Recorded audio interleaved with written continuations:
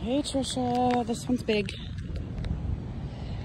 He's thinking about putting some sort of tree or something in this space.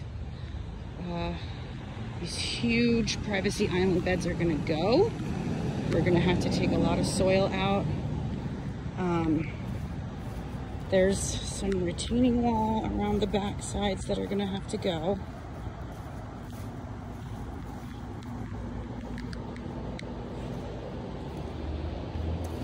Boulders they'd like to repurpose into the new design. Equally sized bed on the other side, pretty much same plants. This little area here with the stucco wall and the water feature. The water feature doesn't work so great. They want the wall to go and possibly put in a different type of water feature for the birds. All of the boulders up through here will go. This will all be grass.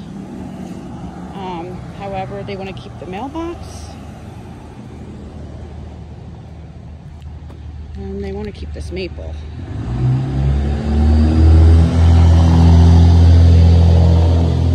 Again, this all goes regraded turf. The burning bush down here, they want it removed and they want a tree planted to create shade for the driveway. If we come out to the corner here, you can see it's on a corner lot.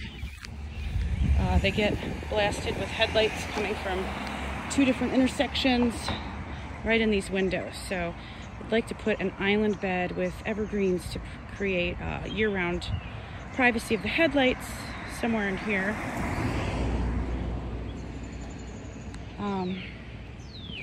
The new planting design for you will be that island bed, a tree for here. They are having somebody redo this walkway. It's a little wonky. So the planting that they're looking for is pretty much the foundation. Still on the fence about whether or not the guy who's gonna do, they're gonna put a walkway like this in over here. I did have a conversation with him about backing the walkway up away from the foundation a little bit so you could put a planting in there. We're gonna wait to hear back from him.